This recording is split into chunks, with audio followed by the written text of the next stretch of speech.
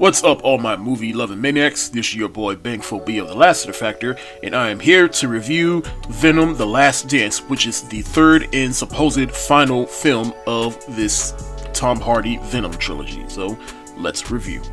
Venom: The Last Dance picks up sometime after the events of the first film. Eddie and Venom are still on the run from the authorities and the government. A threat from another world is out to get Venom, so he sends a bunch of creatures to get Venom, and the movie just ends up being one long road trip for Eddie and Venom to get to point A to point B. Now, if you've seen my video, my complicated relationship with the Venom movies, if you haven't, check it out, but if you have seen it, you know how I feel about this movie prior to seeing it. I just feel like these movies are a waste of potential that you either like or just downright don't like. Both Venom and Venom Let There Be Carnage have their moments. I do like Let There Be Carnage more than the first film, admittedly, but that's because I always wanted to see both Venom and Carnage on the screen. Outside of that, a world where we have a Spider-Man-less Venom, and that first movie being the catalyst of why we even got all these Spider-Man-less spin-off movies. I just never really cared for these movies, and I just feel like this is Sony just milking the Spider-Man brand for every penny that they can get, whether it diminishes the brand or not. Plus, Spider-Man is one of the few franchises Sony owns, or at the very least have the rights to, that can easily print money for them. So, of course, they're going to do everything they can to still hold on to this character and everything that comes with him before the rights revert back to Marvel. Whenever that happens, I hope to God that happens one day. That being said, I'm at a point where I just accept these movies for what they are. And how did I feel after seeing this movie?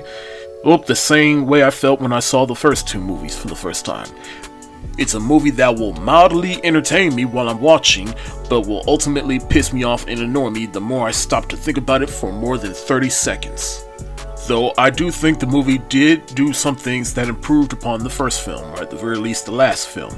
But at this point now, we're 3 movies deep, so it just feels too little too late. It didn't feel genuinely earned, at least in my eyes. This time around, Caleb Marcel steps in the director's chair and is also the writer of the first 2 films. Now, I mentioned that this movie is just one long road trip, and I really do mean that. But for what it's worth, I did feel like the movie basically did feel like a road trip movie from the filmmaking standpoint. The relationship between Eddie and Venom is here front and center. They still got that symbiotic relationship, and I do feel like it's even more symbiotic, but again, we're 3 movies deep now, so it just feels like you're more desynthesized to their relationship and know what to expect. And even through them, it does feel like it, because they do have that relationship where they do care for each other. And Tom Hardy, at this point, he could definitely play this role in his sleep. He just clocks in and works. Now, like I said, these monster henchmen are sent to go get Eddie and Venom because Venom is somehow a beacon for something that can unleash their boss. And honestly, there really isn't no villain in this movie. Like, everybody's just out to get Eddie and Venom. They are just the more threatening villains because these are just faceless creatures, which really doesn't add anything.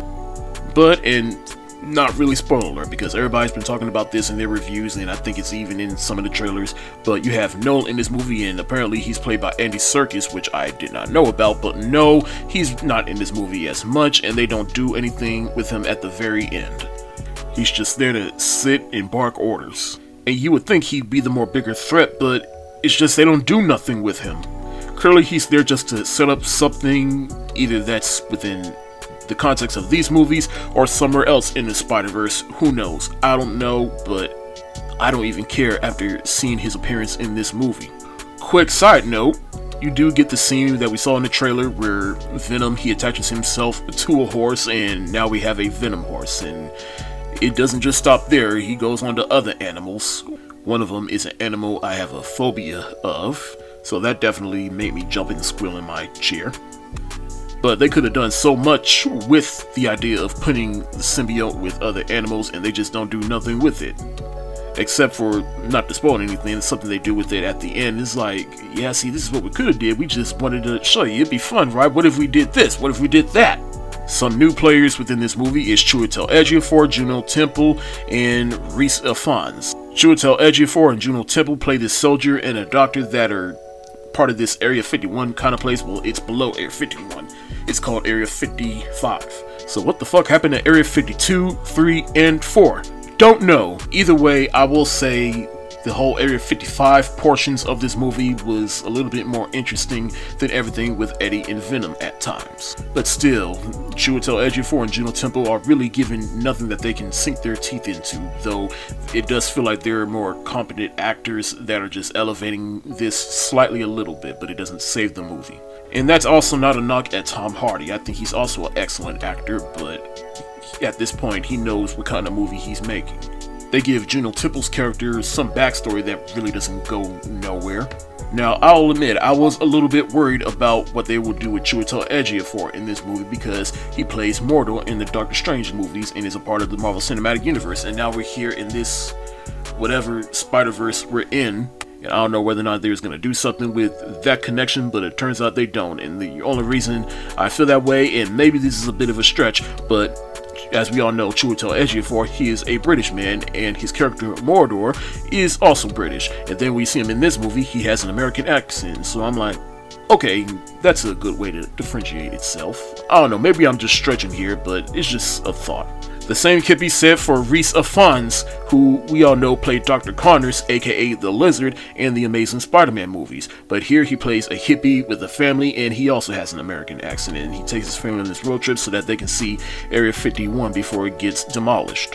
I'll also say he's another actor that is elevating the material that he is given. In fact, more than Chiwetel Ejiofor than Juno Temple at times. But I surprisingly did like everything with the family, and when Eddie and Venom, they spend some time with them, it kind of humanizes the both of them.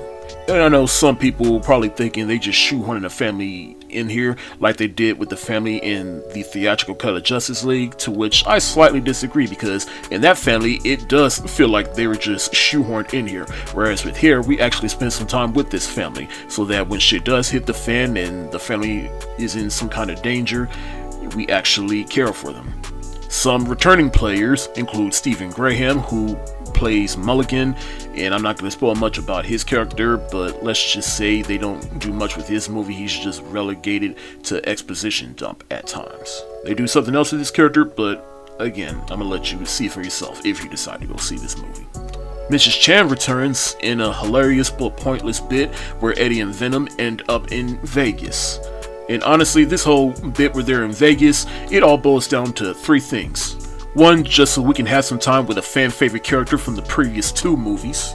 Two, for Eddie and Venom to get into some Vegas shenanigans. And three, for Eddie and Venom to transition into the final act of the movie.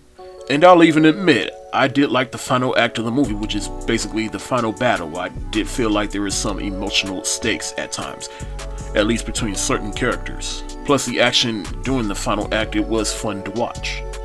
Because for the most part, it's just one big symbiote battle, but unlike the first movie, I can actually see and understand what the fuck is going on. Now, the movie does have the audacity to have a montage of Eddie and Venom's greatest hits from the first 10 movies, but I'm just like, fuck you, you didn't earn this. And in case you're wondering, yes, there are two end credit scenes. One, you could make the argument that you could stay and watch because it could possibly set up other things for future movies, whether that's with Marvel or Sony, who knows, but it's not the end of the world if you don't sit through it. But that second one, it took a long time to get to, but that second one, yeah, you can just leave after you watch that first one. In the end, if you like the first two Venom movies, chances are you'll get a kick out of this. If you didn't like the first two Venom movies, then this movie isn't gonna do anything to change your mind. And if you feel like you are the latter, but at the same time, you just accept these movies for what they are, at best, just wait till it hits streaming or rent it. There are things I like about the movie, and then there are things that I didn't like about the movie, and that's why I'm gonna give this movie the same rating I gave the first two films. I'm gonna give Venom: The Last Dance the shoulder shrug emoji. Thank you so much for watching. Have you seen Venom: The Last Dance? If so, let me know what you think of the movie in the comments section below. This your boy Bankful B of The Lassiter Factor. Stay safe, wash your hands, and until next time, we are Venom! We are Venom! No. Oh! Yeah, we What's wrong with y'all? You think this is a joke? You think this is a sitcom?